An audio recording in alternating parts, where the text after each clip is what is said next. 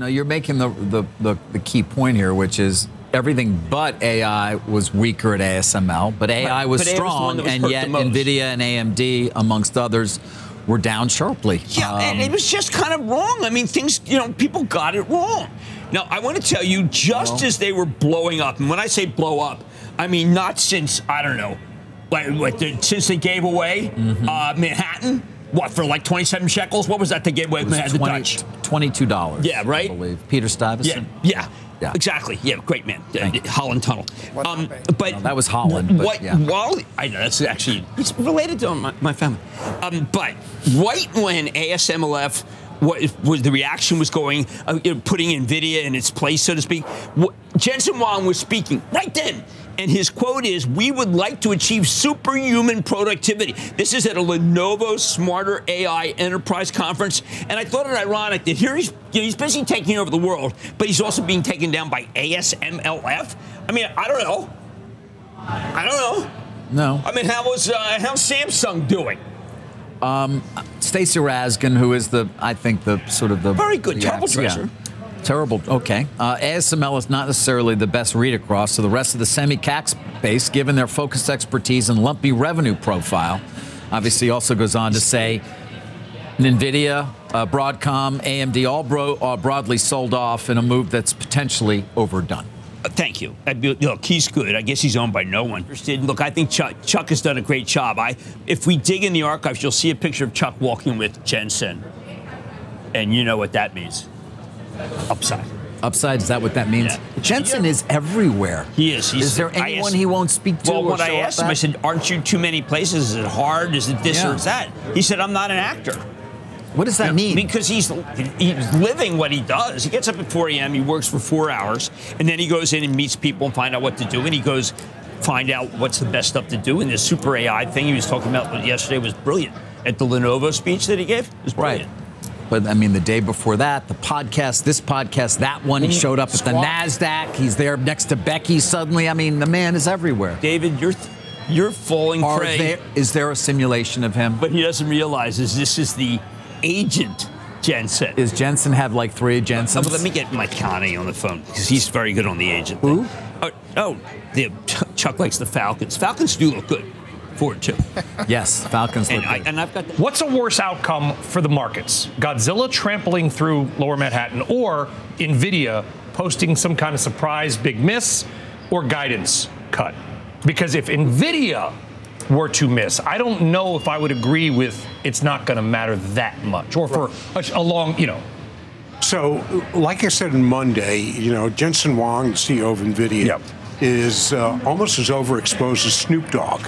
So he's put himself out there so much, talking about how great things are so much. I'd say he'd be pretty foolish to have that kind of visibility with those kind of statements in advance of a miss. I don't think he's foolish. So I do think they deliver. Now, do they deliver with the whisper number? That's a tough one to say, because the expectations just keep going higher and higher, as we're seeing with Netflix. So I do think that if they come in and miss the whisper number, you'll see that knee-jerk reaction down. People say, you know what, this is still phenomenal growth. AI still coming. Now, we're seeing some backing off and spending in AI because companies can't figure out what to do with it. They just knew initially. They can't figure out how to make money on it. Right.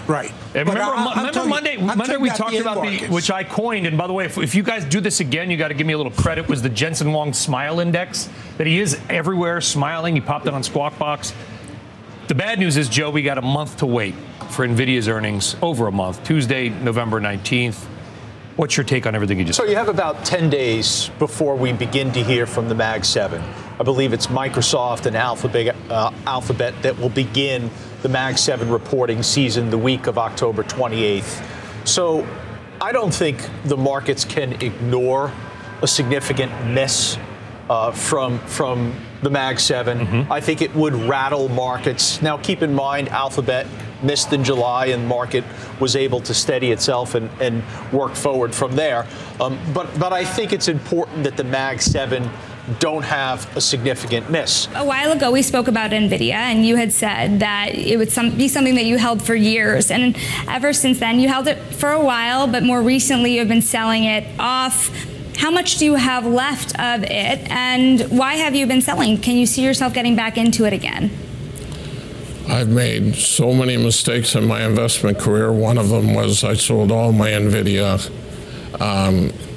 probably in somewhere between 800 and 950. I think it's 1,300 on that stock now. You own none today? I own none, and I own none the last 400 points. It was a big mistake. In terms of AI, and by the way, when I saw you at that conference, which was 18 months ago, I fully expected to own it for years, but I think it was 300 and change. And as I also said at a media interview, I'm not Warren Buffett. So I thought I was going to, but what changed is it tripled in a year, and I thought the valuation was rich. We are big long-term believers in AI, and there's still many ways we're playing AI, particularly the infrastructure that's been built out to support the power needed. And yes, I think NVIDIA is a wonderful company, and were the price to come down, we'd get involved again. But right now, I'm licking my wounds from a bad sale there. You know, I love your chart, inside the rack, right? So inside the rack, you break it down for everyone, what's in, and then outside the rack, manufacturing equipment. This is the ASML. KLL 10 cores there, Lam Research, and of course, Applied Materials. Those stocks crushed. I mean, absolutely hammered yesterday and today. I guess this is an area you would stay away from anyway. That's right, Charles. So I think if you want to benefit from the data center investment cycle, you want to stick inside the rack. And inside the rack. Exactly. And some tangential plays on the energy side, because this is where processors are a big area, right. Networking is a big area. So those are really the areas where money is spent today. Over time, if you look over the next 10 years, we will need more equipment as well. But not right now. But not right now. All right, so of course we're talking NVIDIA inside the rack. I'm a little curious about AMD. Down 9% in the last 5 days, the worst performer in technology. Is something going on there? Because it feels like there's a constant tug of war between AMD and NVIDIA. Are they catching up? Will they be able to compete?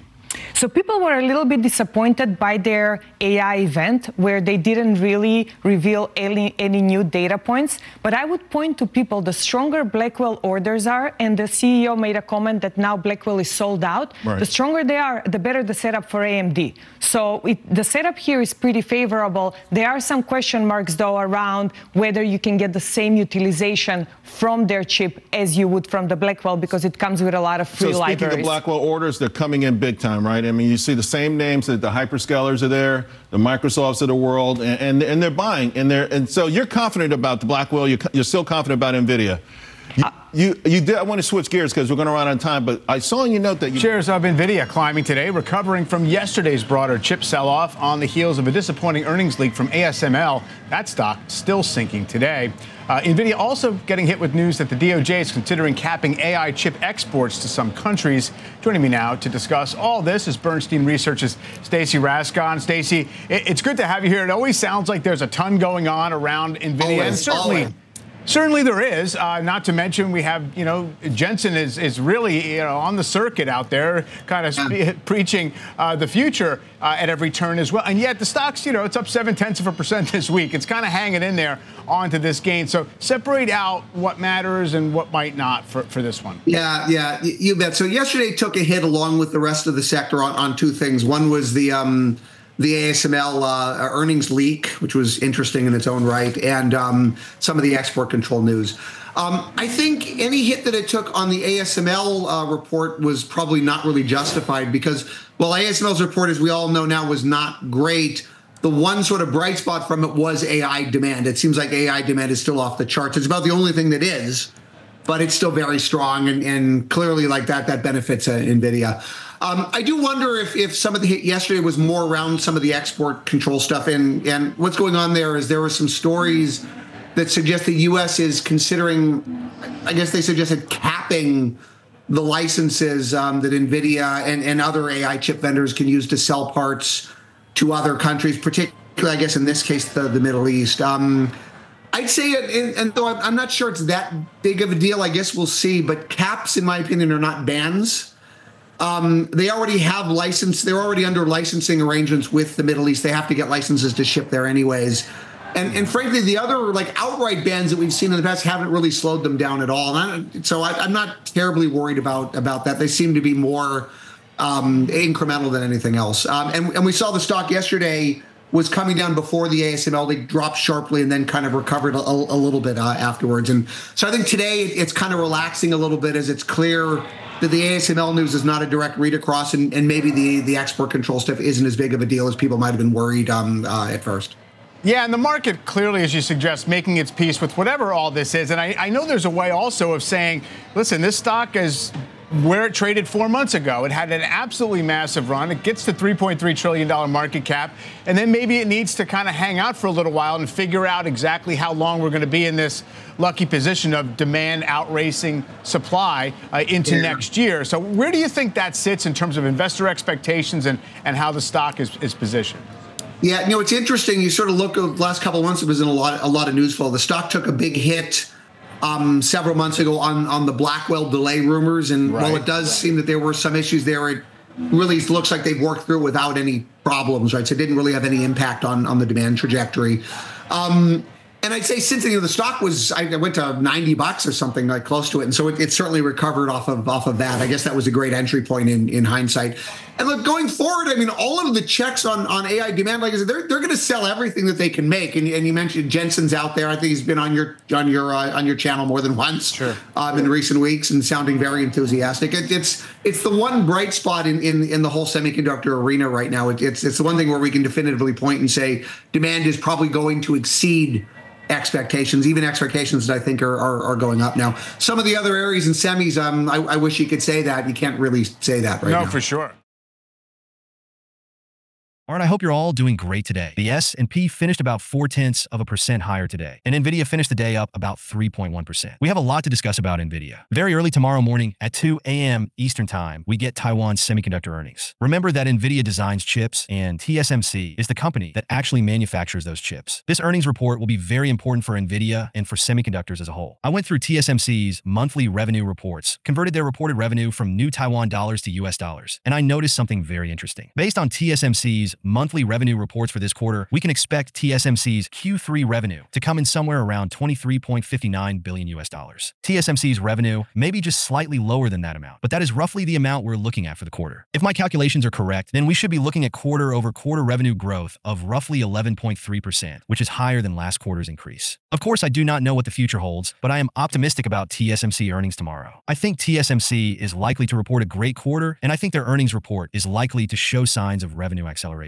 This is very good news for NVIDIA. Now, I'll be honest. Even if TSMC's earnings are good, I cannot guarantee how Wall Street will react to their earnings in the short term. That is something that I have no control over. But based on what I'm seeing from TSMC's monthly revenue reports, I think they are likely to report a great quarter tomorrow with signs of revenue growth acceleration. And if that is the case, then that is very good news for NVIDIA. After we get past TSMC's earnings tomorrow, the next event I'm looking forward to is NVIDIA's next AI Summit in Mumbai, which is scheduled for October 23rd through the 25th. And this time, Jensen is scheduled to speak on October 24th, so be sure to mark your calendars for that. NVIDIA stock reacted very positively to NVIDIA's last AI Summit earlier this month. And starting next week, we start to get mega-cap tech earnings. We get Tesla on the 23rd, Amazon on the 28th, Alphabet on the 29th, and both Microsoft and Meta on October 30th. These are all very important earnings for NVIDIA because these are NVIDIA's largest customers. Now, here's the dilemma in the short term. If these companies report that they are increasing their CapEx spending, then that is very good news for NVIDIA. However, if they report that they are increasing CapEx spending, but also report that they are not yet seeing a substantial return on their AI investments, then that could spook Wall Street in the short term, causing a sell-off that would by extension weigh down on NVIDIA in the short term. So that is the dilemma in the short term. But from a long-term perspective, if the hyperscalers report that they are increasing CapEx spending, then that is good news for NVIDIA. We will have to wait and see what these companies' earnings are and go from there. I would not be surprised to see increased market volatility in the last week of October. I'm not going to belabor this next point because I don't want to sound like a broken record, but I want to very briefly remind you that I am personally cautious about adding to positions in this market until November 1st. This is because of the pattern the market followed back in 2016 and 2020. Back then, the market traded lower in the second half of October, reaching a relative low on the Friday before the election. This year, that would be November 1st. So I am cautious in the short term just in case. Here's the thing though. During both of the last election cycles, the market traded noticeably higher during the actual week of the election and rallied into year end. So if we get a dip between now and November 1st, I think that could potentially be a buying opportunity. At least that's what I'm thinking right now. So those are my short-term thoughts about NVIDIA and the rest of the market. Now looking at NVIDIA from a long-term perspective, I am very bullish on the future of NVIDIA. NVIDIA. I genuinely would not be surprised if this company doubles over the next 2 years, given NVIDIA's current growth trajectory and upcoming product cycles. We have confirmation that multiple NVIDIA customers are already receiving shipments of Blackwell, which is very good news. This means we should see some Blackwell revenue show up in NVIDIA's next earnings report, and NVIDIA is likely to increase their Q4 guidance for Blackwell revenue as well. We're currently expecting about $3 to $4 billion of Blackwell revenue in Q4. If NVIDIA guides Q4 Blackwell revenue noticeably higher than $3 to $4 billion, then I think the stock likely trades higher on that news. So in the short term, I'm cautious about this market just in case. If we get a dip right before the week of the election, then I would likely use that as a buying opportunity. I think the market is likely to trade higher during the week of the election as long as nothing unexpected is happening in the world at that time. And I am bullish on the long-term future of NVIDIA. As long as things remain peaceful in the Pacific, and as long as none of the hyperscalers significantly reduce their CapEx spending on AI, then I think NVIDIA should be just fine for at least the next 1 to 2 years. At least that's how I view the situation. With all of that being said, I hope you all have a great rest of the day, and I'm curious to hear your thoughts about NVIDIA in the comments below. Please leave a like on this video so more people will see it. And while you're down there, please consider subscribing. It's free, and you can always change your mind. Thanks for watching, and hopefully I'll see you in the next video.